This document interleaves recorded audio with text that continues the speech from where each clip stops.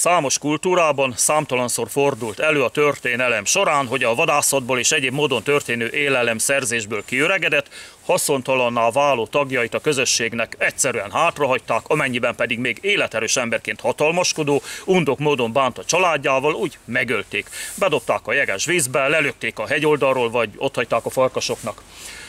Nagyon sok esetben viszont, miután politikai vezetés alá kerültek a társadalmak, egy autó, hadd zörögjön, és a politikusok, diktátorok, pártvezetők fennhatósága alatt éhezni kezdtek az emberek, a családok, a legidősebbek saját maguk vetettek véget az életüknek, ahogy azt Sánta Ferenc gyönyörűen leírja a Sokan voltunk című novellájában. Egyébként pedig az öregek az élettapasztalataik fényében mindig is nagy tiszteletnek örventek. Gondoskodtak róluk a közösségek fiatalabb tagjai, egészen a végelgyengüléses napjaikig, sőt, még halálukban is nagy becsben tartották őket bizonyos népcsoportoknál. Olyannyira, hogy ha valami miatt továbbált egy közösség, akkor az öregeiknek a csontjait is magukkal vitték újbóli eltemetésre, hogy továbbra is velük maradjanak.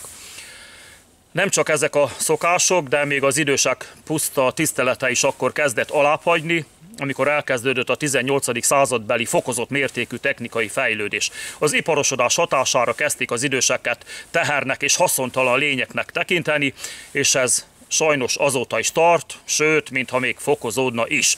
Mára gyakorlatilag semmi tekintélyük sincs az öregeknek.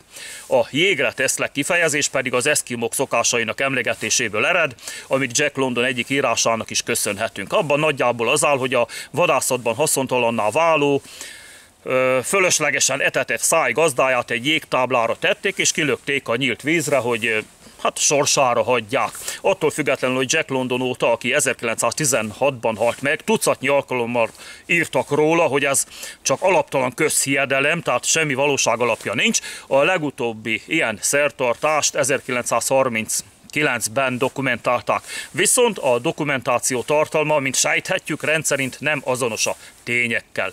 Innen ered a Jégre teszlek. Köszönöm a figyelmet. Szebb halált!